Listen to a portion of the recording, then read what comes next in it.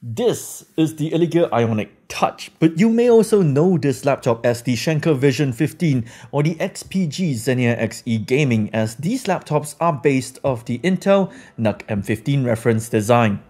Right off the bat, it looks a lot more like a MacBook Pro clone, kind of, thin and light. That does look like it's more suited for light workloads and just word processing, but that is exactly where this laptop has absolutely surprised me with its combination of Core i7 and Intel's new XE graphics, pulling out some interesting results, even when gaming.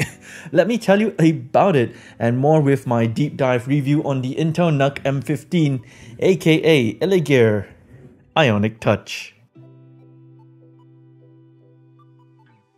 The M15 is supposed to represent Intel's vision of the perfect Tiger Lake thin and light, and as such it carries an Intel Core i7 1165G7, a 4-core 8-thread processor built on Intel's 10nm process.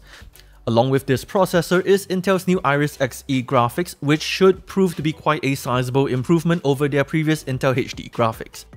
The variant that I have here comes with 16GB of DDR4 4266 RAM, and that is soldered on RAM, so make sure that you get enough to begin with, because that ain't changing. There is also a Samsung PM9A1 512GB PCIe 4.0 and NVMe SSD here, an Intel AX201 Wi-Fi chip, a 15.6-inch 1080p BOE panel that is purportedly 100% sRGB at 60Hz, and a 73 Wh battery. Being somewhat in the ultrabook category, the laptop itself is pretty slim and light at just 1.66 kilograms and sizes in at 355mm wide, 230mm deep and 14.9mm thick.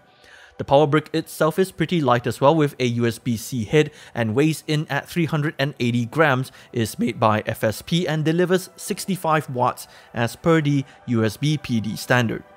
Build quality and construction wise, the laptop is built quite well with a fully machined silver aluminum body and generally does remind you of a MacBook Pro.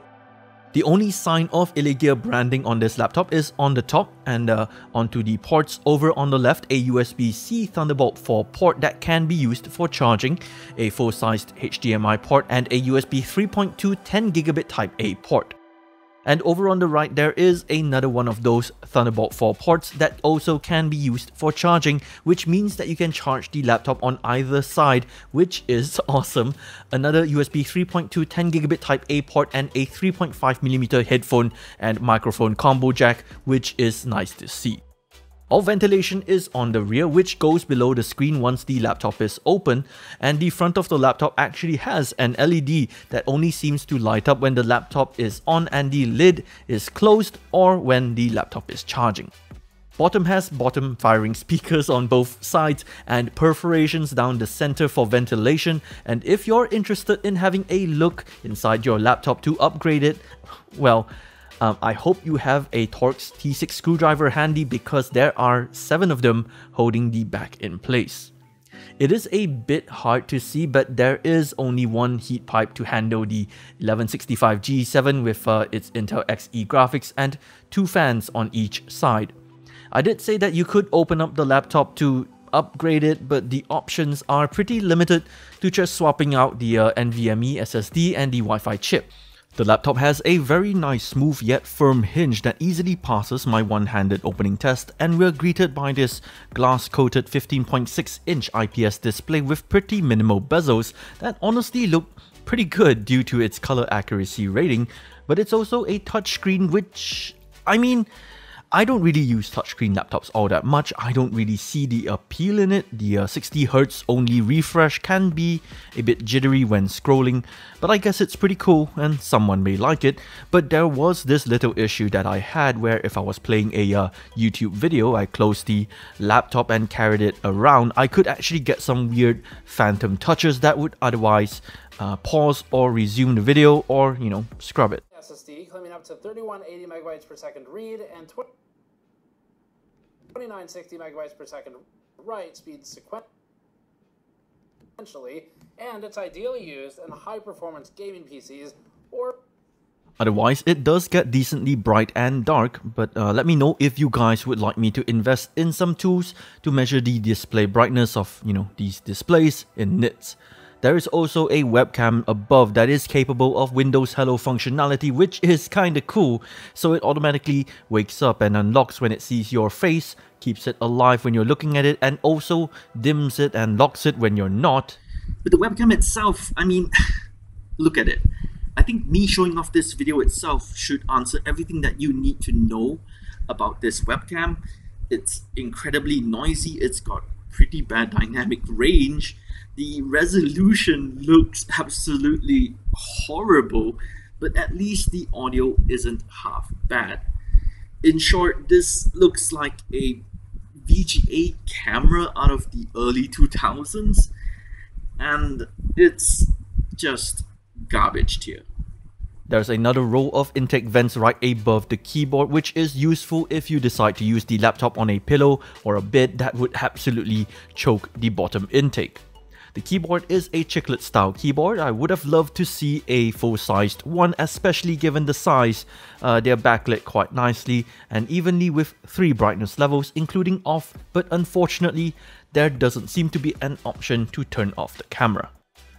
Given that I've gotten used to at least having some kind of LED to let you know that the camera is in use and the ability to disable the camera outright on the keyboard, this definitely feels a bit backwards to me on the privacy department, though I doubt anyone can actually see anything given how terrible the webcam quality is. As for the typing experience, it's definitely one of the better keyboards that I've used on a Windows laptop, though of course I do still prefer a MacBook for typing.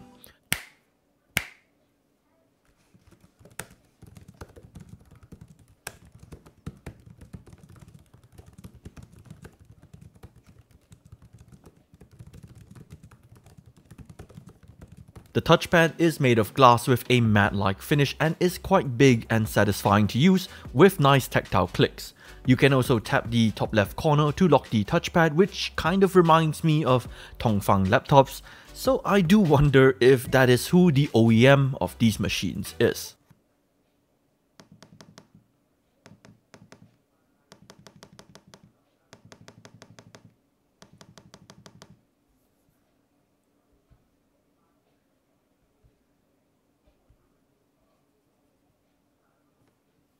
We finally get to the software side of things, and the NUC M15 is pretty bare bones with only 2 pre-installed apps. The Intel NUC Software Studio allows you to do very basic monitoring of your system while allowing you to change some Windows Hello settings, and Intel Graphics Command Center that allows you to do some pretty basic screen recording, color adjustments, and interestingly enough, set the power profile of the XE GPU with a higher number, giving a lower display quality. Before we move on to the benchmarks, there are 2 things that I'd like to cover. Firstly, I installed the Intel driver and support assistant, and if you have this laptop, you should as well, as it helped me to download newer BIOS versions and display drivers for this laptop and install them. Secondly, I ran into issues I normally would not have expected to run into with this laptop. Okay, so check this out. The first is a YouTube playback problem whenever I'm on either Microsoft's Edge or Google Chrome. As you can see, the playback of the video looks totally fine right now, but the moment that I try to enlarge it and watch closely, as the button disappears, it turns into a slideshow, a buggy slideshow, and this occurred whenever I had anything drawn over on the surface or anything. This is obviously very annoying, but I still managed to fix it by disabling Intel's panel self-refresh technology. It's like you can see here in their Graphics Command Center app. So you just turn that one off.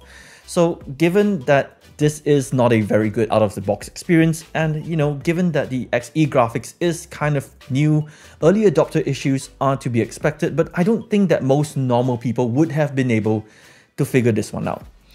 The other is also an early adopter issue, this time to do with Media Player Classic Home Cinema. Whenever I'm watching anything that renders subtitles over the video, like, for example, anime or just normal subtitles, rainbow glitches and artifacts would appear around the subtitles, like so, and the only way that I was able to fix that was by installing a Matte VR renderer and setting that as the default renderer. Again, it's just really annoying. I'm sure that they will be fixed in time, but it's just something that you have to keep in mind if you're interested in getting this laptop, as there may be other early adopter issues that I didn't know of and didn't run into yet.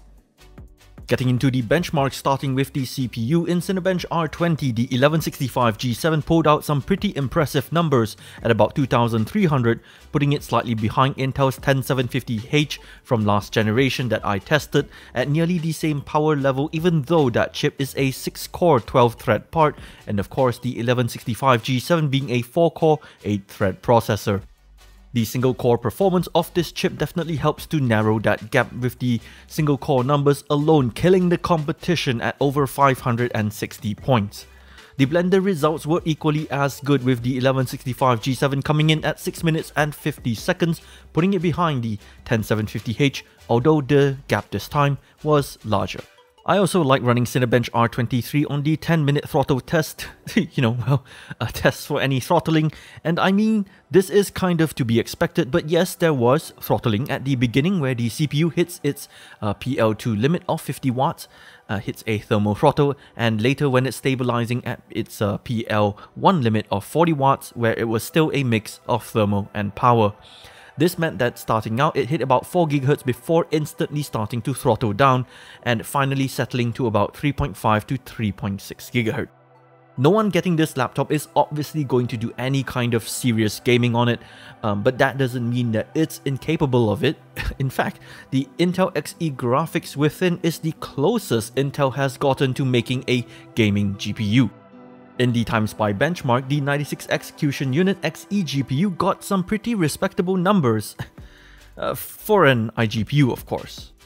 You're mostly only able to play esports titles like Rainbow Six Siege with the 96EU Iris Xe, getting about 69 FPS average on the lowest settings, with a 1% low of 58 FPS and a 0.1% low of 50 FPS, and that might not sound like much, but again, we haven't really been able to even come close to these numbers with Intel's UHD graphics in the past, so it's definitely impressive to see how far iGPUs have come. You almost are able to play games natively at about 60 FPS now. Temperatures, however, spiked quite high during this benchmark, and it didn't really take long for the system to thermal throttle, so that's not really a good sign. When it comes to something a lot heavier like Shadow of the Tomb Raider, however, to be honest, with something like this, you're perfectly fine with a over 30 FPS experience. It's not ideal, but you know what? Console gamers have been doing it for decades, am I right?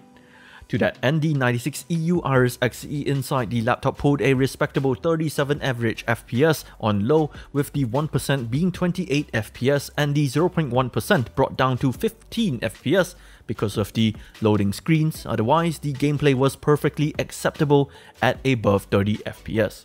Surprisingly, the temperatures were much lower than when playing Rainbow Six Siege, and this may be because Shadow of the Tomb Raider is a more GPU intensive game. Arguably, the more interesting part of the new Xe GPU is its hardware video encode and decode abilities, as Intel did make quite a few big claims about it, and in theory this should make it perfect for video editors on the go, and so I edited and rendered out my past video on it, well, one of my past videos on it, in DaVinci Resolve. In terms of editing, the Xe graphics wasn't really helpful, as I still couldn't really live preview my clips with effects on them, but in terms of export, I felt that it really did help a little. I exported in native, which is software encoding, Intel's QuickSync and NVENC on my 1080 Ti, and then compared it with my desktop Ryzen 7 3700X on native software encoding. The results are definitely interesting, but it's also not really surprising, with the native rendering on the 1165 G7 coming in last in terms of time at over 7 minutes and 30 seconds. Relegating rendering to the new Xe graphics sped up the rendering time considerably at 4 minutes and 21 seconds, bringing it closer to the speed of my 3700X, but at the cost of output file size being almost 3 times larger. On that note of screen recording, I had problems in OBS recording the in-game samples that you saw previously in the game test using QuickSync. Video recordings the moment that any game started benchmarkings would end up like a slideshow, rendering them unusable, and while switching to software was a lot better, this also exhibited some stuttering and was unusable. In the end, I resorted to using Intel's graphics command center to do the screen recordings while gaming, though I did notice some dropped frames and also sacrifices on quality. During those gaming sessions, while the components inside the laptop got quite hot, and you can definitely feel it in the area above the keyboard and below the laptop, usage within the keyboard area still remained quite comfortable, maxing out at 38 degrees Celsius in a 30-degree room. Noise levels weren't too bad either, definitely audible but not terrible.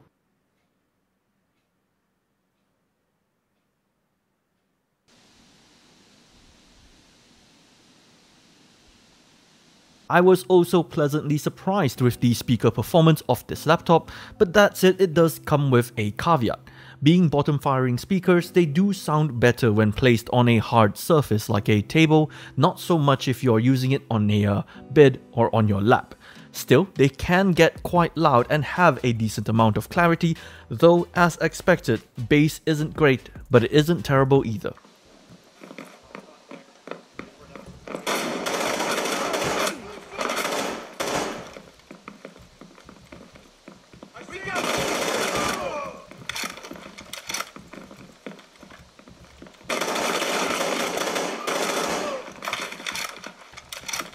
Getting into the battery life, I gotta say that I had high expectations of this laptop, but I found that the results were a bit mixed. See, if you're not doing much on it, the laptop can last for quite some time while idling, but the moment that I exerted on it my battery draining workload of listening to music on YouTube and writing this script on Google Docs, I only got about 6 hours and 30 minutes. This means that it has a much lower endurance than the original Ionic 14 and 15 that I looked at before, although those laptops do have the upper hand with a larger battery capacity, and this chip has a higher TDP as well. Speaking of charging and batteries, charging it back up takes about 2 hours and 30 minutes to full. Right, so I think I've pretty much hit the end of this review, so let's sum things up on the Illegear Ionic Touch, aka Intel NUC M15. At nearly about 5,700 ringgit or 1,373 US dollars, it's definitely not a cheap machine, but at the same time, I believe that a machine like this is more like a boutique machine, as someone buying this is not just interested in getting performance, but also a machine that looks and feels good. That said, I believe that the competition for this machine are laptops like the Dell XPS 15, the MacBook Pros, the Microsoft Surfaces, and the HP Spectres. Almost all of these are also more expensive than this machine, and not only that, have some form of trade-off versus this, like a smaller display, less RAM, less storage, you name it. That's where I feel this laptop comes in at a very competitive price for its offering. It's not perfect, of course, as you still have to deal with that crappy camera. The battery life, at least for me honestly, could have been better in my opinion. And of course the early adopter issues like I pointed out before in the video, like video playback, screen recording issues and whatnot. But again, the same could be said for those other machines too, because guess what? They too run the same 1165 G7 and Intel Xe graphics. To no obvious extent, then I feel that those bugs will be ironed out in time, and so if you can wait for that to happen or decide to get this laptop once they're all fixed and dealt with, then yeah, I feel that the Intel NUC M15 and by extension any laptops based off this design like the Illegear Ionic Touch are pretty appealing for the money and are good and cheap white label alternatives to the big named brand offerings. Recommended if you're looking for a capable XPS MacBook-like laptop without breaking the bank. That's it. That's the end of the review. If you'd like to get one for yourself, you can check out their website that I will link down in the description below.